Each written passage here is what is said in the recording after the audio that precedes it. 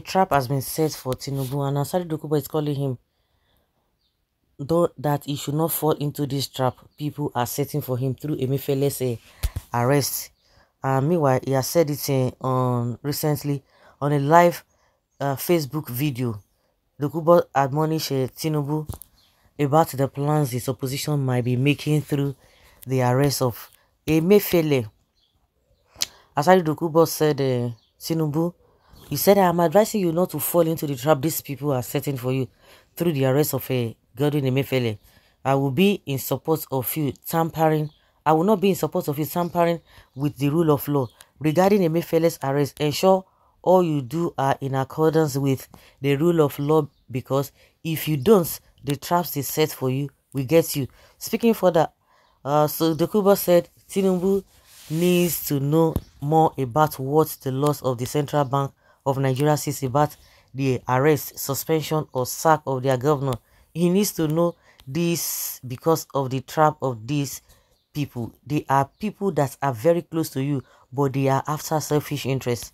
Lastly, the Kalabari Kingdom chief said, I can say I am the happiest man after Emefiele was suspended and arrested, because he needs to experience the full dose of what he made people to go through. In one breath, you say you love what happened, but you should not do what he shouldn't have done what he did. I don't understand for you, but the suffering that Tinubu, instead of him to alleviate the suffering, he now compounded the suffering, and you people are clapping for him. Hey, someone say he hates this Asari Dokubo with passion. You are a disgrace to the nation. Well, you are now talking about the rule of law, but supported Nnamdi Kanu incarceration. Hypocrisy. See the person that is speaking peaceful. Maybe he knows whether his name is one of well, Tinubu knows all that, but thanks for your advice. He will have to take his case to the National Assembly for approval to finally sack him. Emefiele should be taken to court so that Nigerians will know how bullion vans were used to warehouse our money and how such criminalities affected our economy. Let him be taken to court. Lobaton. It was not what we said the other day. Who gave Tinubu permission to carry bullion van? No be the same Emefiele. No be the same Emefiele. I beg you.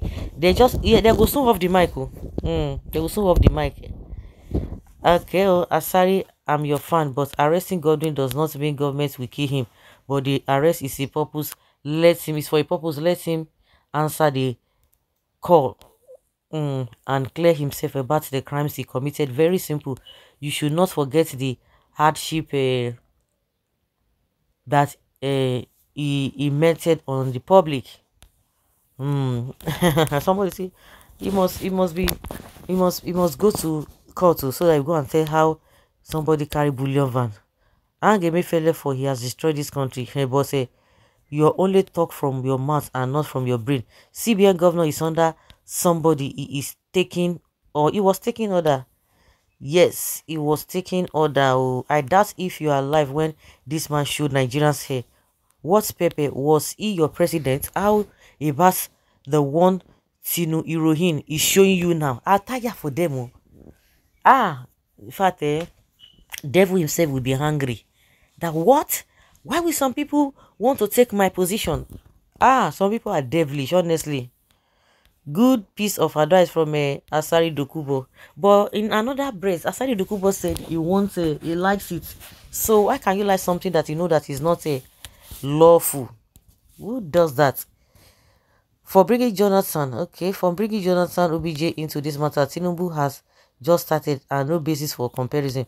The alleged crimes of Emefiele were endorsed by Tinubu's mentor, Buhari, whose policies Tinubu promised to continue with. You're 100% right, though. He may be released secretly before he breaks the egg. Of course, yes. That is why Tinubu suspended him, so in order to carry out very competent investigation about the crimes he committed, and later we refer to Senate to take proper action. Tinubu is not like Jonathan, leader, Buhari, Obasanjo. Okay, he's the most intelligent president that Nigeria have ever produced, and yet he could not just wait. So if he did not talk about this issue of subsidy, and he will come out, roll out the gains, what people need to to be able to support themselves before you do what, before you will talk about the first city removal. And the same person, people say, oh, yeah, that he's not going to take effect, but the second day, has it not taken effect? They told us it was not going to take effect. Did it not take effect immediately before NNPC man rolled out prices?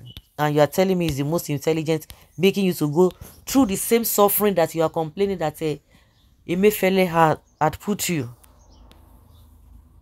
Well, in as much as the central bank has statutory laws governing it, no governor survives its position nor acts without the support of the chief executive of the nation. The most unfortunate thing about Nigerian politicians is that they make populist decisions without thinking of the consequences and benefits to development, as not all populist decisions are developmental, rather for political expediency. What the current president is doing presently is tantamount to probing his predecessor, unless they are thing he knows about the past administration that he is not telling us. We hope he will feature and consult the immediate past president the way the past president consulted former President Jonathan to seek some clarification. Proud to making certain moves as governance is continuing process. Those that insulted Dokubo here, their names, we know them, so it doesn't come to me as a surprise. How what you have said, does it make sense to another person? So guys, let's hear your opinion and have your take on this.